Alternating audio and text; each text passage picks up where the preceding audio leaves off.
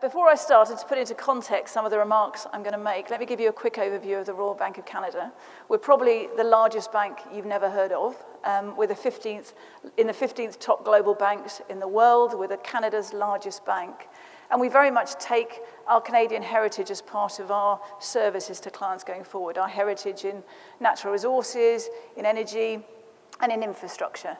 And we have 70 global professionals who advise corporates and funds on buying and selling either the companies or the assets that sit behind those companies in the infrastructure space.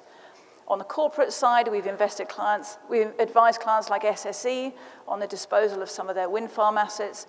And also here in Ireland, we advised Bord Gáis on the sale of its energy business in 2014. And we also advise a lot of the pension funds and infrastructure funds who are looking to acquire these assets right across the infrastructure space. And for them, energy is one part of the overall mix of assets they look at on an ongoing basis. We've heard a lot about the investment backdrop in Europe. We're seeing new energy policy and advances in technology are really transforming, as we've heard, the power generation landscape. In particular, we're seeing some of the aging plants being replaced by cleaner, efficient gas plants. We're seeing more and more renewables coming onto the system. We're seeing in some countries nuclear either being progressively phased out altogether or old generators being replaced over the long term with a new generation of reactors going forward. And importantly, we've seen those changes in the technology mix leading to expansion of small-scale, decentralized energy generation, which can appeal directly to the consumers as well, as we've heard. And this investment background really reflects three areas. One, the evolving market, regulatory conditions we've heard of. We've got the push-pull of trying to keep down costs for consumers, but trying to ensure we have security of supply. We're seeing the environmental controls on the levels of emissions that we have in our European nations. And we also see the financial incentives that have been put in place to invest in low-carbon generation. And it's these that are attracting some of this low-cost capital into the energy sector. Amory mentioned in his earlier address about the impact of the Eurozone crisis on the European utilities. And I don't think we can underestimate that, standing where we are today in 2015. We've seen since 2007 this massive fall-off in the market caps of the European energy utilities. They've fallen by more than 330 billion. So if you take E.ON for an example, that means they've moved down from a market cap of close to 90 billion to 17 billion today. And equally with RWE, you've seen them move from 52 billion of market cap to 7.5 billion today. Their balance sheets, therefore, are under pressure. The rating agencies are looking at their credit ratings, and they're much more constrained in what they can do as part of this expansion of the energy generation landscape. In particular, they're constrained to follow through on some of the blue sky thinking that otherwise sits within some of these very progressive utilities as well. So there are very large investment opportunities for investors, and they're very attracted to that, but they sometimes find the interplay between the markets and the EU and national level policy complex and making what would otherwise be a very attractive investment environment somewhat more uncertain. So how do you attract this low-cost capital into the energy sector? Well, the good news is that certain subsectors of energy are now seen as very much core infrastructure. So we have pension funds, for instance, who are keen to acquire long-term investments to match their long-term pension liabilities, attracted to opportunities in renewables, in transmission, distribution, and even into some of the midstream energy infrastructure that some of the oil and gas majors are now disposing of. Capital is currently in plentiful supply. We are in a low-cost interest rate environment. Investors are looking to directly invest in real assets in order to improve their returns. So we saw in 2014 about 750 infrastructure deals close across the globe, and that's about $450 billion of investment. And we also have a very competitive and liquid debt market post the recession and post the financial crisis that's available to support these buyers. So together with the low interest rate environment, we're seeing some very attractive valuations for some of these yield-based assets across the mix.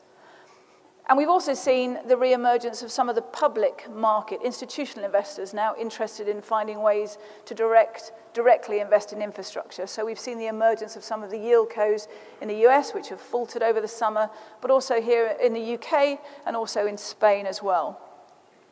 But we have to remember one thing. These investors have lots and lots of choice. They are looking at all of the asset classes across the infrastructure space. So we advised recently CDPQ, a Canadian pension fund, who bought a 25% stake in London Array for $1 billion. But at the same time, they were looking at Eurostar and acquired that, and they also have made an investment in Heathrow Airport. And it's the same fund manager that's looking at all of those direct investments. So we have to be competitive, and we have to provide stability and predictability of revenues and costs, and most importantly, a supportive regulatory and political environment. I put a chart up here just to flag some of the general drivers of financial investors' risk appetite. And if we take just the column on the left, the low-risk end of the spectrum, we've seen recently investors in the current low interest rate environment buying assets at historic lows. So we're seeing pension funds looking at regulated entities, transmission, distribution, some solar within that as well, which have inflation-linked revenues, strong cash yields at levered nominal returns of 7 to 9%. It wasn't long ago that some of the utilities in the debt markets were having to borrow at rates not dissimilar to that. And even when we move up to more medium scale risk, wind farms, biomass, we're still seeing returns of between 9 and 11%. So again, still very, very competitive to what we've seen in the past. And we're also seeing lots of new entrants. So we've seen a rush of the Canadian pension funds move out of some of the other parts of the infrastructure space, like water utilities, into some of the renewable energy generation. I've mentioned CDPQ, but we obviously also saw Brookfield come in and acquire Borgosh's renewable energy business here in Ireland as well, and a mix of investors across the whole piece of the energy sector. So moving on to some of the challenges that do exist, though, and I'm going to make two snapshots, points for discussion. One is on conventional generation, and the other is on renewable energy. Firstly, on conventional generation, it's quite clear that there is a mid to longer term requirement for new facilities, but the signals are currently, on pricing, are currently insufficient for financial investors to invest. We've got low spark spreads, we've got fall in output, we all know why, we all know the history. But even if you look at the predictability around spark spreads looking to recover over time as demand picks up or as old plants are taken off the system, we still have continuing uncertainty about what prices they're really going to be able to achieve with the influx of renewables on the system, and also what load factors they're going to be able to achieve as well. Capacity mechanisms have offered some certainty, but not all, and certainly not to the level that some new entrants were hoping for. So in 2014 in the UK, we saw an auction take place, a capacity auction, but the clearing price was below the annual fixed cost of most existing plants. So those plants are going to have to secure other streams of revenue in order to ensure their economic viability, really from spark spreads and from system balancing services going forward. And then we look at challenges for renewables. I think in the past, renewables were really seen as an invest and forget class of assets. So investors put in the upfront capital outlay. It was over a long term. They crossed their fingers. They hoped the weather would perform, and they got a fairly dependable cash flow. But we've seen upsets, as we've mentioned, in Spain in the past, and we're seeing in the UK recently, the government change the climate change levy and take away the LEX, which has meant for most of the investors in the space a 10% drop in their revenues. And we've also seen political uncertainty, and other people have mentioned about the change of heart in the Tory party and around there about onshore wind. And lots of people have put a lot of money into development that are suffering lots of pain at the moment. And then going forward, I think we're seeing many projects facing the beginning of power market risk, which was unusual for some of those who perhaps had attractive feed-in tariffs in the past. And the trend towards top-up tariffs is taking away some of that market protection. So suddenly we're seeing generators directly exposed to balancing risk, which they're not really equipped to understand or take. And we're also seeing some basis risk on the generator's ability to sell its output at the market reference rate, whatever rate that's been set as the price for the top-up tariff. And then, going forward, you also see the potential for some negative market prices, which will take away some of the volume certainty that those investors had relied upon in some of their base case. So renewables will still be a massive and significant area of focus for investment going forward. The scale of offshore is very attractive to these investments, equally onshore and solar. But these risks aren't straightforward to assess as the market changes, and I do think you may see some of the recent valuations and very high prices being paid impacted because of that.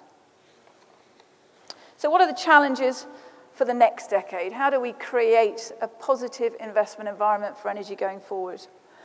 I think certainty is key. Capital is attracted to certainty, and any signals that governments can give about the extent of the commitment it's going to support and also the types of technology it would like to have as part of its overall diverse generation mix are going to be very important for investors. I think one thing that's always ignored as well is investors very much focus on the long-term marginal costs as well when they look at their base case business plans. And I don't think there's enough sharing about some of the experiences that we are having, particularly in some of the new technologies. And I take offshore wind as an example, where we really need to share the experiences we have in terms of the cost of maintaining and the performance of these turbines that are far out to sea in order to ensure that the investors reach their return thresholds and get confident to bring their IRR requirements down. And then finally, I think we've talked a lot about some early stage technology, about some consumer-led technology. It's still very challenging for these types of large-scale investors to invest in. And we still need to be open that we need government support in some of these areas, and the Green Investment Bank in the UK has been quite helpful in terms of funding some of the earlier stage technology in order to get investors comfortable to come in behind them as the maturity of the technology is proven.